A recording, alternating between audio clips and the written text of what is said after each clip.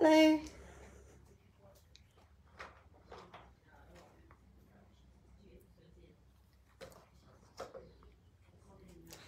If you're here, say hello. Hi, Diana. It's so good to be back here. It really does feel like coming home. So we're just going to give everybody a few minutes to find me and hop on. I am actually going to flip through. This is my illustrating Bible. So I will flip through this while we wait for everyone to join us. There's still tons and tons of pages that need to be done in here. There's still a lot that needs to be done. So, hi Karen, hello Angela. So if I miss you and I don't greet you, I'm sorry. Sometimes the comments go quite fast. So we're just flipping through. We're having a little look-see. I know I love looking at other people's Bibles and seeing what they've done. So I'm just doing a flip through for you ladies while we wait for everyone to join me.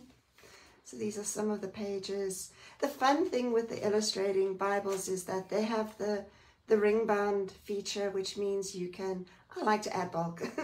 So that means you can get quite bulky with them, whereas the Bibles with the traditional binding, I'll actually show you, this is my New King James Journal of the Word. So it's got a traditional binding, and if I don't put the elastic on, it doesn't stay closed anymore. But I love both sizes, I really do. Hi Jessica. Angela, I used a combination of scrapbooking paper, I used a napkin, I used some watercolor paints, I used a whole bunch of stuff. I apologize if I sound a bit croaky today. I am feeling a little croaky. I have water here.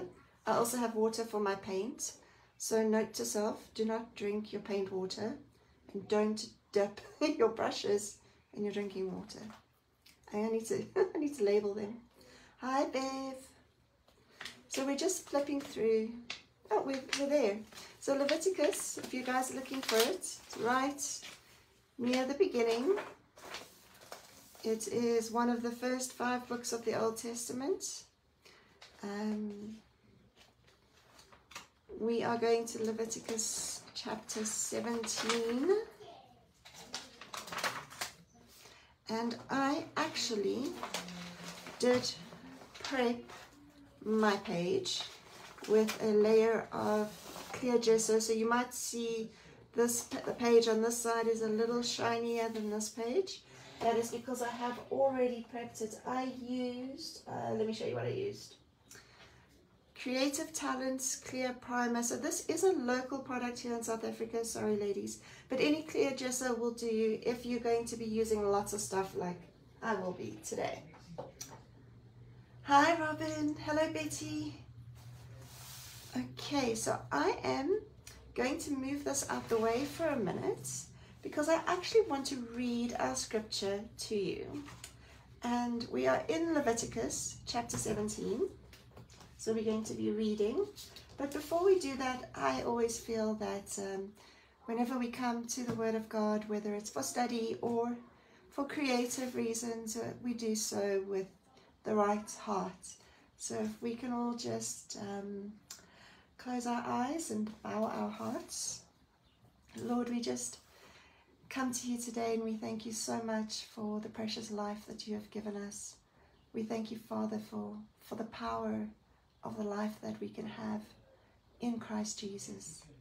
I pray, Lord, that as we gather today in your name, that we gather in unity, we gather in love, and that we gather to lift you up, and that we do everything that we do today to glorify you. In Jesus' name, amen. And all God's children said, amen. So let us go to Leviticus. So I know it's been a while since I've been here on this group doing a live, but most of you I think know I always encourage you to not just pluck a scripture out and go and journal it, but to have a look at it at a whole, have a look at it in context, to get an idea of what was going on, because that is the best way to study and read and understand the scriptures, is in context. We never want to just take something out of context. So we're reading chapter 17, and the key verse is verse 14. It says, "Since the life of every creature is its blood, I have told the Israelites, you are not to eat the blood of any creature, because the life of every creature is its blood. Whoever eats it must be cut off." So what is going on here? So this is during a time where God is busy sort of creating his covenant with the Israelites. He is sort of giving them their laws, he's giving them their practices, he's explaining to them, he's laying foundation with his people. And in the laying of this foundation of his covenant with his people, he tells them not to eat animals with blood in. And he says, his reason he gives here specifically is, since the life of every creature is in its blood. So we're going to chat a little bit today about blood, life in the blood, why blood. We're going to be chatting a bit about blood. Now, if for any reason you have already journaled Leviticus 17, you can also journal in Deuteronomy 12:23. So that's Deuteronomy 12:23, and it's pretty much saying the same thing. So let me just go there for you quickly. I didn't mark it, I should have. Let's see, Deuteronomy 12:23. "But don't eat the blood, since the blood is the life, and you must not eat the life with the meat." So there we see that same idea of the life is in the blood. If you've journaled in Deuteronomy 12:23, you can also journal in Hebrews chapter 10. And that's Hebrews 10 verses 1 to 11. And I'm going to fast forward to Hebrews and kind of again in context. So we've read the scripture in context in Leviticus. In context within the Bible or scripture as a whole, this was a foreshadowing, or God preparing his people for the perfect sacrifice that Jesus was going to make. And we read about it here, obviously in the whole scripture, but specifically here in Hebrews chapter 10. So I'm going to read to you chapter 10 verses 1 to 11, because really we don't really get the full meaning of life is in the blood that's mentioned in the Old Testament until we get to the New Testament and we understand where God was going with us. So let's have a look. "Since the law has only a shadow of the good things to come and not the reality itself of those things, it can never perfect the worshippers by the same sacrifices they continually offer year after year. Otherwise, wouldn't they have stopped being offered, since the worshippers, purified once and for all, would no longer have any consciousness of sins? But in the sacrifices there is a reminder of sins year after year, for it is impossible for the blood of bulls and goats to take away sins. Therefore, as he was coming into the world, he said, 'You did not desire sacrifice and offering, but you prepared a body for me. You did not delight in whole burnt offerings and sin offerings. Then I said, See, it is written about me in the scroll, I have come to do your will, O God.'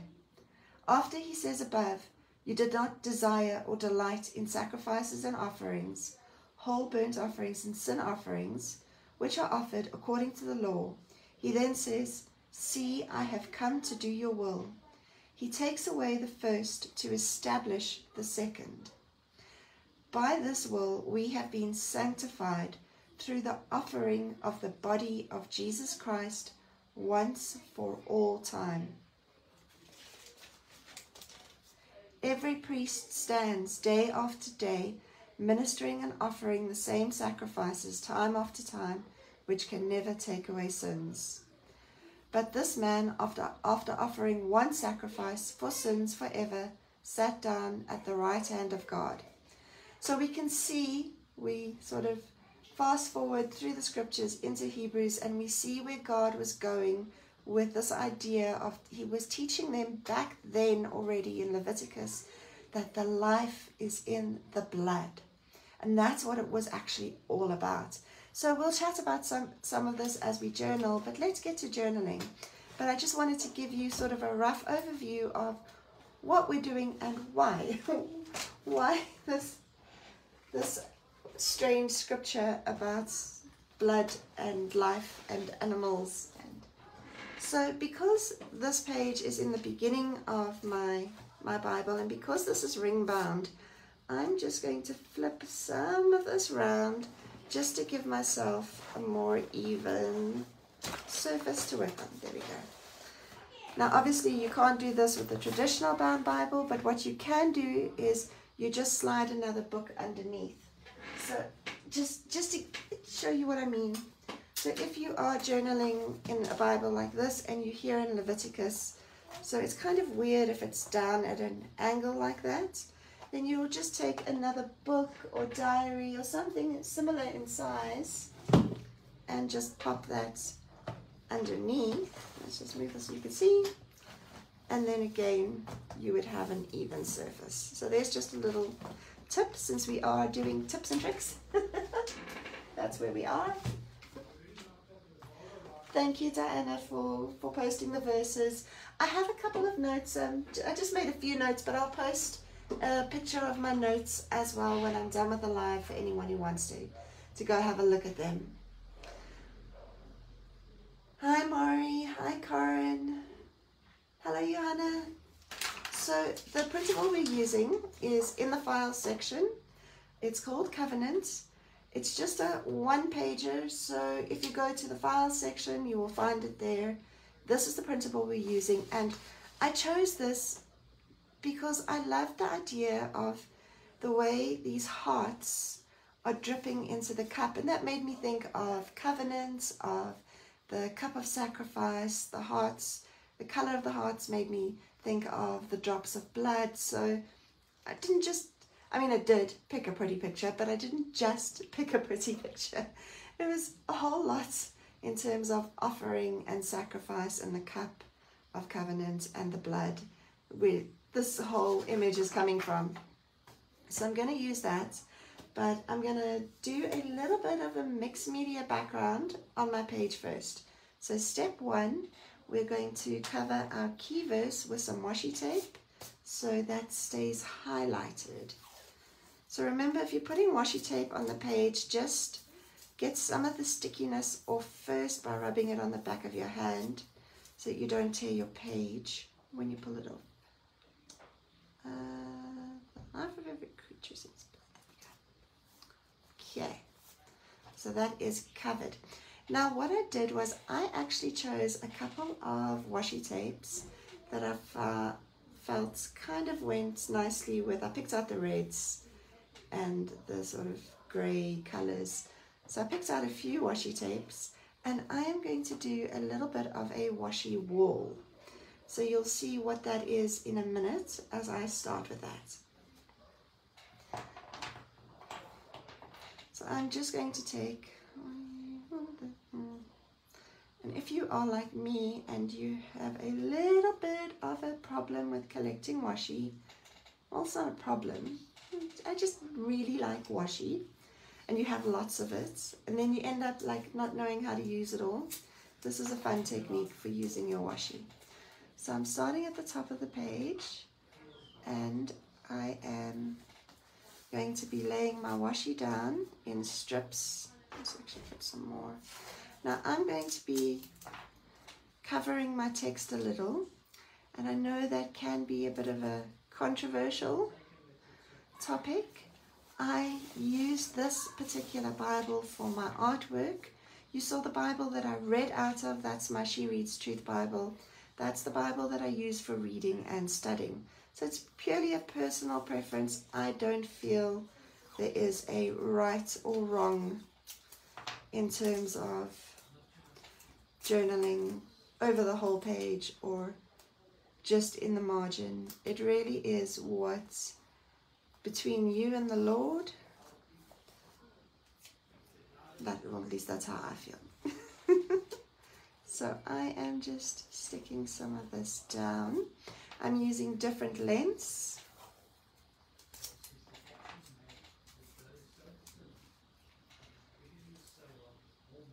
And kind of just randomly spacing it. So let's use some of this one. This one's got a lot of red in it. Hi Debbie, I'm glad you could join us. Let's put it there. I kind of don't want them all to be ending at the same point. So let's, yeah, there we go.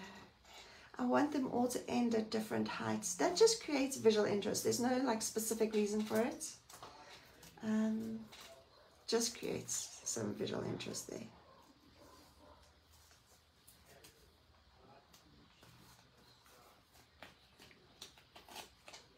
Now I can always take a pair of scissors when I'm done and just trim those neatly, so I'm not worrying about those too much. This one is a much darker red.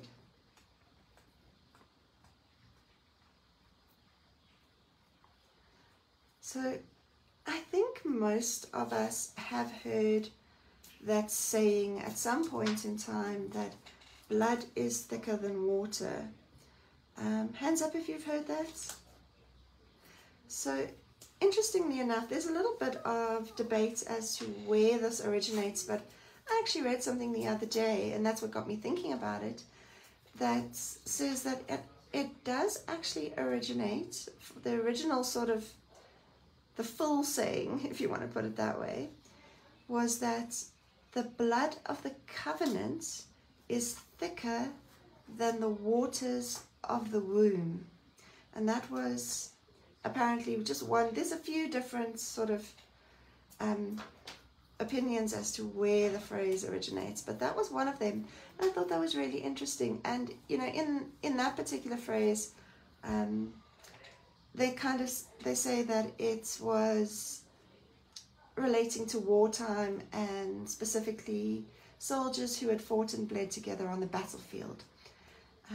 So that's kind of where they say that comes from. But you know, I kind of feel that it also has a lot of biblical ramifications. If we think about it, that the blood of the covenant, I mean, that is something that God teaches us from the Old Testament already, how the blood of the covenant is thicker than the waters of the womb.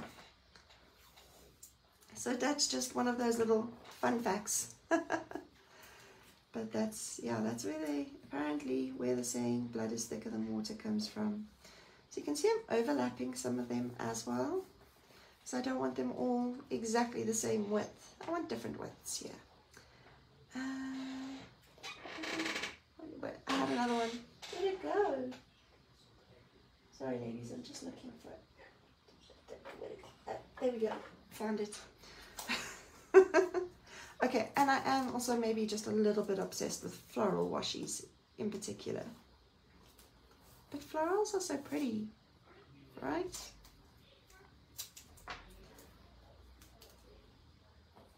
Let's put that there. And maybe another one of these.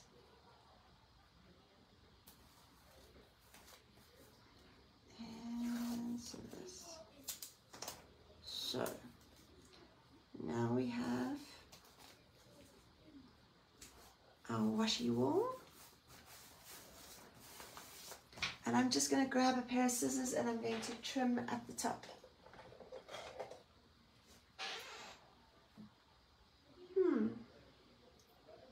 Oh no, Debbie. And it's all on your phone. Would it, Debbie, let me know if it would be helpful if I emailed it to you. I'm pretty sure you can access your emails on your phone. Maybe it would allow you to do that. So let me know, because then I can email you the printable. We'll see if that works. Maybe it's just the downloads of Facebook that it doesn't want to do. Hi Sherry. So Sherry, we are journaling in Leviticus chapter 17 verse 11, and we're talking about blood.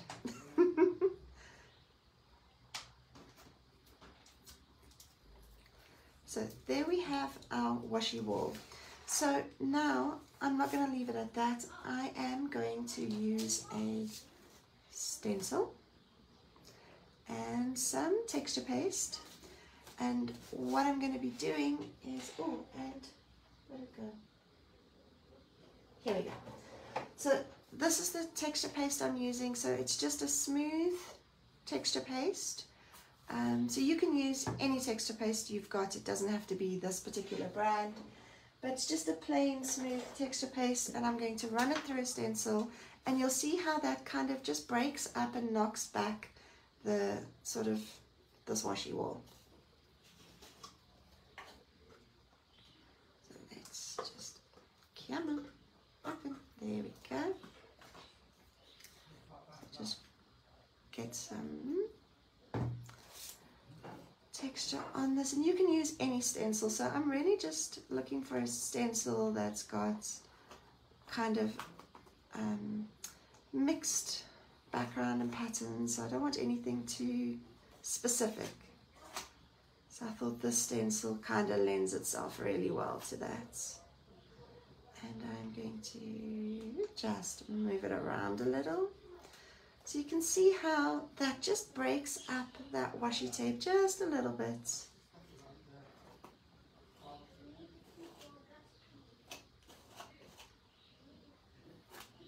Now when you're working with your texture paste and a stencil, try not to like squeeze too hard into it, but rather use a lot of paste and less pressure, and you'll find you'll get a nice even sort of distribution through your stencil. Oh, and one of the fun things about putting gesso on your page before you start is if you have little bits that you don't like, you can wipe them up straight away. Ta-da, see? And kind of, you know what, I want to turn it around a bit. So do a little bit more.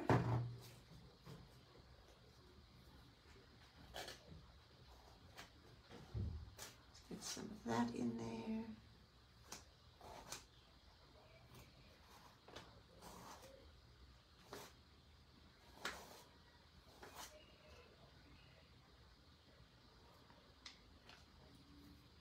Okay, cool. I like that. I love using stencils and texture paste. I don't know why, but I just do. Okay. Now the other thing is you need to have, if you're doing a video like me, a bowl of water nearby that you can quickly dunk that into. If you're not doing a video, you can just run to the bathroom and quickly rinse your stencil, because the texture paste does dry quite fast, and if it dries on your stencil, it's actually going to get into all the little grooves, and that makes it very difficult to use the stencil again. You will ruin your stencil.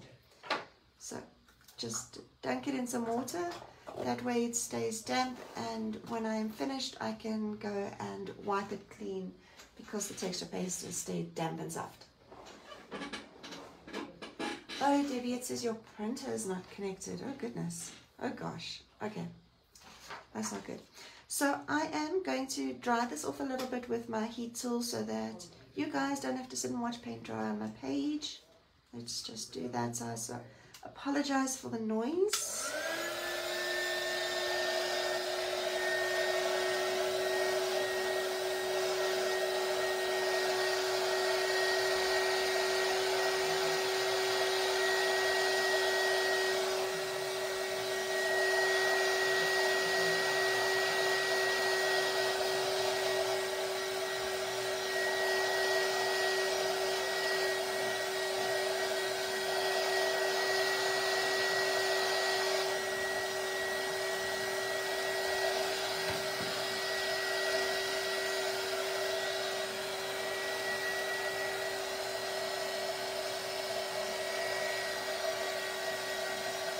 So unfortunately with the texture paste, it needs to be really dry.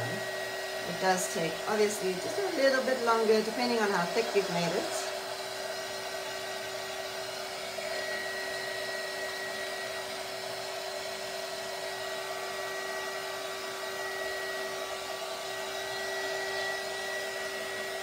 A little bit more.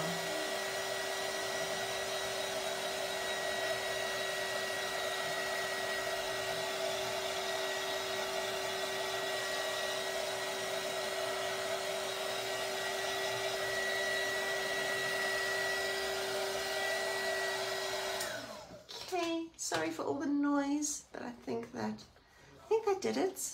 Okay, so we are ready to move on to the next step, which is going to be adding some color.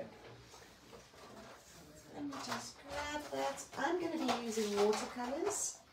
You can use pretty much anything you have, but I thought I would go with watercolors. So let me grab a brush and which one do I want? Kind of looking for a nice big fluffy brush. Paint water, not drinking water. And I'm going to start by adding some color.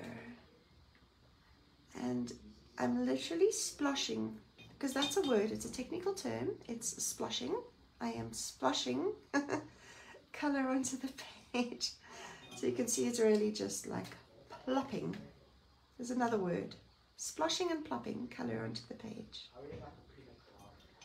So don't overthink it. We're just adding bits of color to the page. Well, let's just put, if you have a plastic sheet or a craft mat or something and you want to put it under, I'm going to work along the edges now.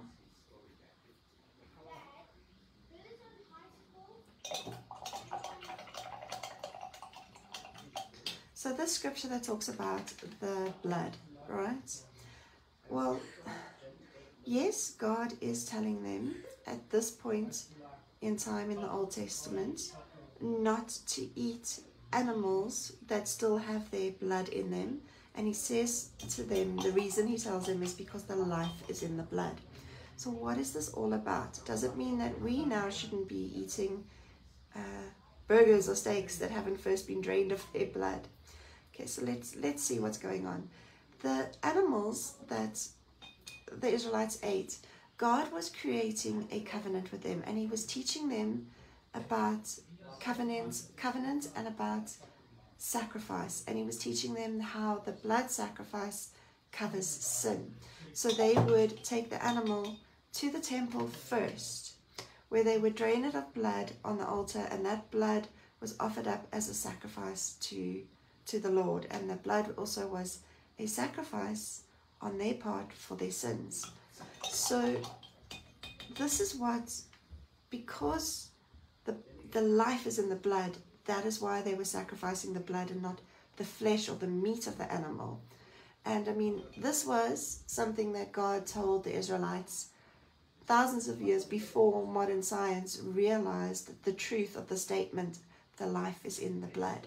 So if you go and if you want to go and research it and look it up a bit, modern science can now prove that blood is essential for life. Without blood, there's no life. You take the blood out of the body dies. Blood is what carries all the nutrients through the bodies. It carries the hormones. It carries all the information. It's all done through the blood. So the blood is what carries the life. So God is telling them that it is the life that's found in the blood that becomes the substitute for their sins, for their life. And he's doing this all in preparation for when Christ becomes that ultimate sacrifice. So that is kind of what's going on here. So there was also, obviously, especially in the context and in the day, there were some hygiene reasons for this as well, because I mean, again, modern science now, we know how many diseases and problems are carried specifically via the blood. And so for hygiene purposes, because remember they were like a nomadic people, so they didn't have what we had now. They didn't have the hygiene we had now. So this was all part of the process of protecting them, keeping them healthy, keeping them safe. Another reason why would be because when they took the, you can see, by the way, I'm just mixing reds and yellows and throwing it on the page. So another thing would be when they took the sacrifice to the priests, right, and they offered the blood, they would then take the meat and they would go and eat the meat. And obviously not always, sometimes the whole thing, but a lot of the cases, they would first pour out the blood so that they could then eat the meat. So in a way, it was like a symbol of that fellowship that they were having with God, because they would offer it and then get a part of it back, so that as they ate, it was like they were eating something that they had first offered to God. So it was something, in a way, they were communing with God, having fellowship with Him. So it was this constant reminder every time they ate of the need that they had to fellowship with the Lord. So, God is teaching them here about fellowship, about covenants, and also that the blood is the symbol of life, needed to be treated with honor. So it was vital and important because it was the precursor of Christ's blood. It was the forerunner of that. So He was teaching them here already to treat it with honor. So that is also why they were forbidden to eat the meat with the blood still in it, because consuming the blood would have violated that sacred act of atonement by which they were being made right with God through the sacrifice of that blood. So, the blood would then have, eating the blood would have disregarded its divinely ordained purpose in that setting as that sacrifice, that sacrificial offering for their sin. So it's a lot to absorb, but that is why it's important that we go and we read in context, we see what's going on. And something that I find really fascinating is that modern science today cannot make or manufacture blood, right? That's why we have to donate blood, because scientists can't make it. It's not something that humans are able to make, not blood that can give life. We can't do it. And this is now entirely Charlene's opinion. This is not what it says here, but I believe that there's definitely a spiritual element to blood, that blood is more than just physical. There's definitely a spiritual element that God brings to blood, and that's just my personal opinion. Sort of physically, our existence depends on the blood that is in our body to carry all the nutrients, to keep our heart pumping and all of that. But then spiritually, our lives depend on the shed blood of Jesus. So just that beautiful connections that we can make with the blood. So next I'm going to take some white paint. I'm actually going to take white gesso, purely because my white acrylic paint is finished. So this is an acrylic based gesso. So it is now serving the purpose of acrylic paints. And I am going to just decant some onto, there we go, on here. And then I'm going to start swiping it, and you can see how it's going to pick up the watercolor and just blend it out, and we can blend it out across our washi wall. So it kind of just knocks the colors back a bit and also just blends everything into each other.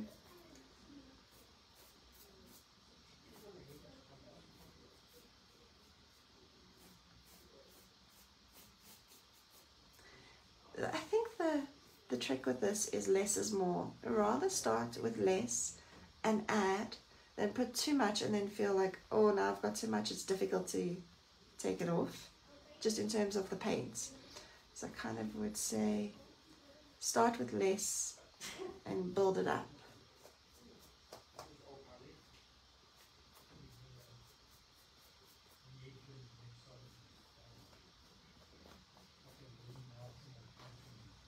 Okay, so we're going to give that a minute to dry, and while that dries I'm just going to quickly fussy cut my elements.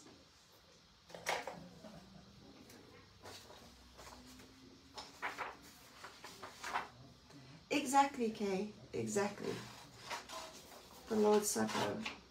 where we drink the blood. It sounds terrible. But again, we look at it in context and we see where it's all coming from. So it was that this Old Testament act of atonement that sort of was pointing forward to the shedding of Jesus' blood on the cross in forgiveness for our sins.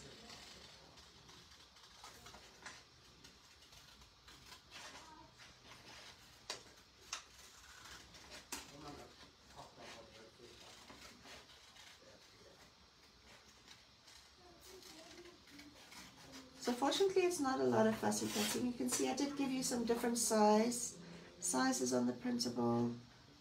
Not everyone has a big Bible, not everyone has a small Bible.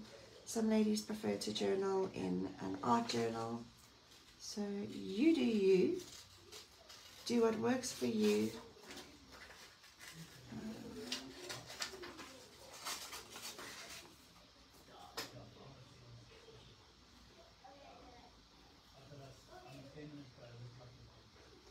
So when we get to the New Testament, we see quite a lot of teaching, because the New Testament church, this was an issue specifically with the Jewish Christians regarding their laws. It was a big issue because they were like, well, we have all these laws and these things that we're supposed to be doing, and they had to sort of learn or be taught that they didn't necessarily have to follow those laws anymore. So if you go back to at the beginning of our session where I read to you from Hebrews 11, he's discussing there how the laws were put in place as a shadow of what was to come, as a preparation, as a temporary arrangement, where now it is no longer needed for us to sacrifice animals on an altar. It's no longer necessary for us to drain the blood out of an animal before we eat it. But they were also careful to mention, because this was such a hotly debated issue in the New Testament churches, they were also careful to mention that although these things are now no longer necessary or required because, you know, we have the freedom of Christ, they also remind us to be sensitive to our brothers and sisters in Christ. So that would be like in Timothy 4 verse 3 and Romans 14 all talk about how these laws are no longer necessary, apart from Hebrews 10 that I read to you. But if we look at, I think it's 1 Corinthians, where it basically tells us that, you know, although we now have freedom in Christ, we do everything for the glory of God, and we do it with our brothers and sisters in Christ in mind. So, you know, we don't now try and cause contention or, you know, tell them, no, you have to do it this way or you have to do it that way. So there's kind of that, again, reminded not to use our freedom in Christ as an excuse to do anything we want, but definitely to be considerate of those that were coming out from under the law, versus those who never grew up with the law. So in other words, your Jewish and versus your Gentile, who were never taught that they didn't have to eat certain foods, and the Jewish people that were so used to, you know, only eating certain things, and, you know, they realized that they could actually eat anything now. Nothing was technically unclean anymore. Christ had absolved them of everything and all of that, but to take their fellow brothers and sisters in Christ into consideration. And if it upsets them that they eat a certain food, then not to eat that food in front of them. Just that simple. In other words, be considerate.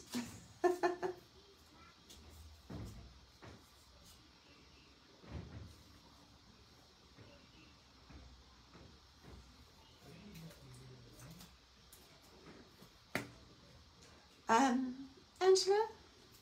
Nah, I don't.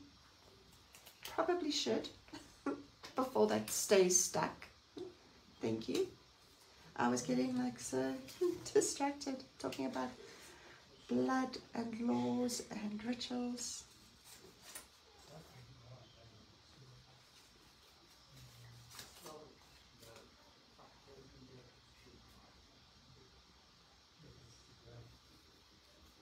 So just cutting some of these hearts. So these hearts really made me think of drops of blood, you know, into the cup of the covenants.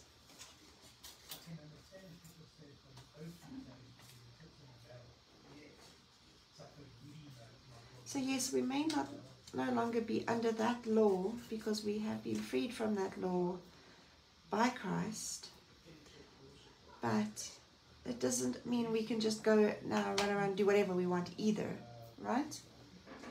Let's just grab some glue. Hopefully some glue will still come out. I think it's almost empty.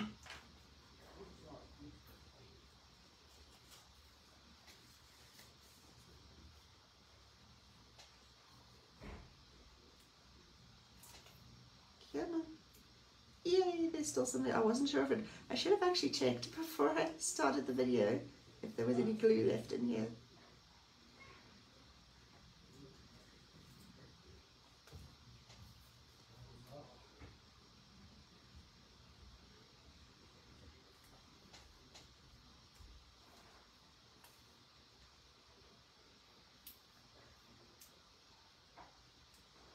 I think it's just so beautiful how, as we read through scriptures from the Old Testament to the New, how we see the big picture. You know, the Israelites in this day here in Leviticus that were being given these instructions, they didn't have the big picture. They didn't have the privilege of flipping back to the back of the book, to the book of Hebrews, chapter 10, to see what this was all, where was this going. I think in a lot of ways we are very privileged to be able to see, maybe not necessarily the whole picture, but a lot more of the picture than what these guys had.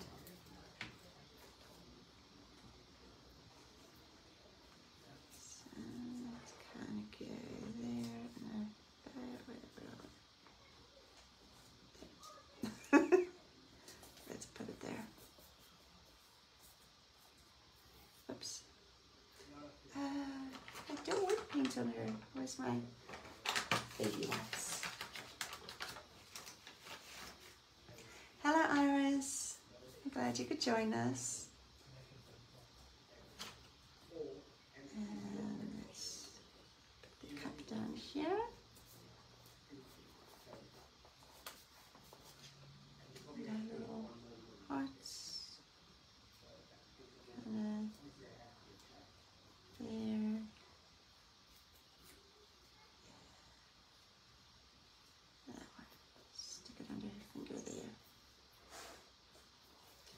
I'm going to dry some of this off with the heat tool, so I'm going to make a racket again. Sorry, ladies.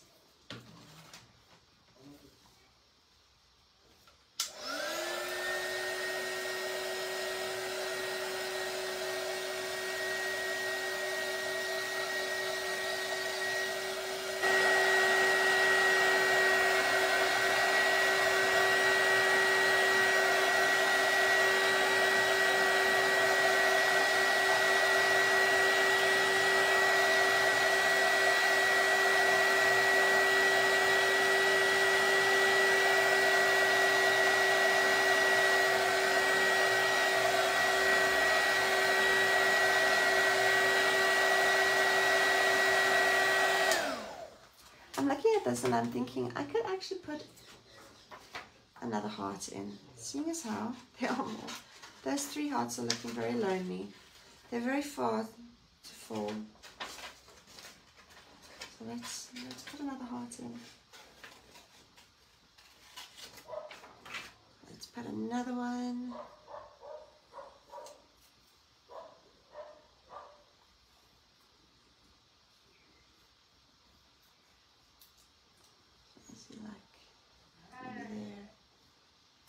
Yes.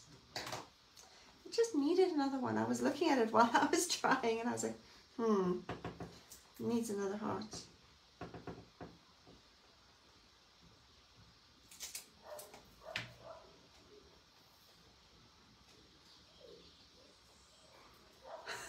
Okay, hysterical. Oh gosh. Okay, wait. Let's put one last heart, guys. Promise, last heart. I'm just putting one more heart. Listen, I'm a more is more kind of person. I can't help myself.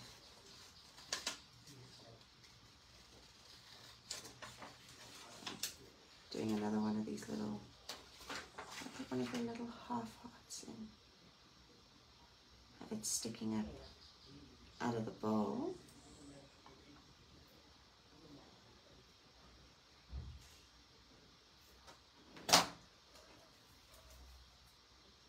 Right, okay.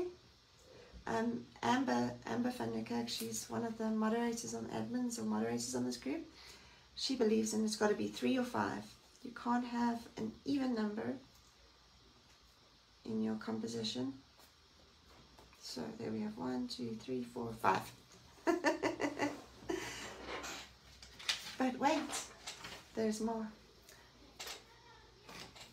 Okay, distress crayon in a black, and I am going to give my little cup something to stand on so it's not floating in thin air, right? So I'm just rubbing the crayon along the bottom of the page, and then I'm going to use this very special blending tool, these two very special blending tools, and I'm just going to blend that out. So by putting this sort of dark bit here at the bottom of the page, you can see how it kind of grounds this. Now this cup is no longer floating, it's sitting on something.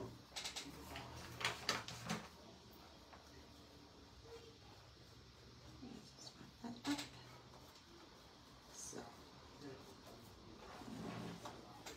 we've got our cup kind of sitting on this nice bottom part of the page. And again, start out with less, add more, rather than putting too much and then feeling like, oops, I've overdone it. It's always easier to add more than it is to take away.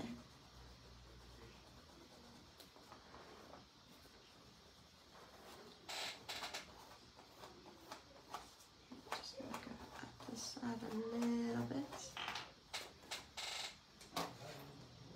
And then, with a dry brush, I'm just going to blend some of that up so we don't have any hard edges. So this is the part where we start playing.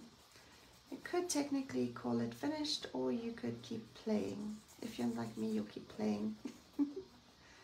So I am just, again, this is a black Stabilo oil pencil, so I'm just using this just around some of these pieces to create a little bit of depth and shadow, kind of get it standing out just a little bit more from the page. So again, we can just blend with our finger.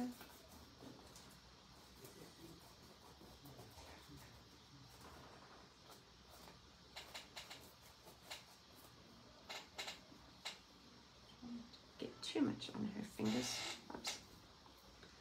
Okay, so you can see how adding the black edge just kind of lifts it a little bit, kind of sets it apart from the background. You can see it's lifting. I don't think I put enough glue. I think my glue is finished. Well, that's okay. We can also just glue it down with a little bit of gesso. Note to self, buy more Tombow glue. There we go. That should do it. Stay. So obviously you need quite a bit of glue because I've got so much stuff under here, and I've got the different layers with the texture paste.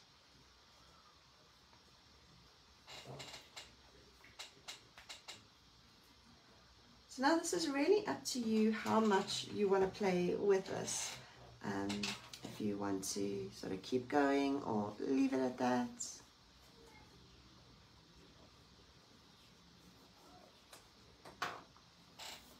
That's the fun part about Bible journaling and art journaling in general, is that you do you. There's no rules. There's no it must be this way or that way. So I am happy with that. I am going to call it a page, and I just want to actually underline, where's my pen? I want to underline the life is in the blood.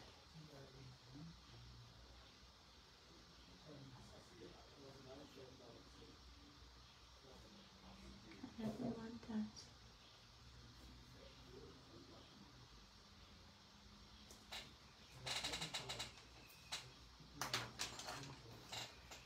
I wonder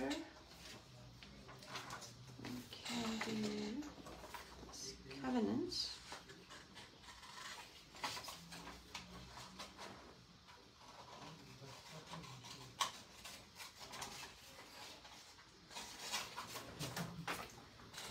I want to stick this on the cup, because there's the cup of covenant, and it's a blood covenant.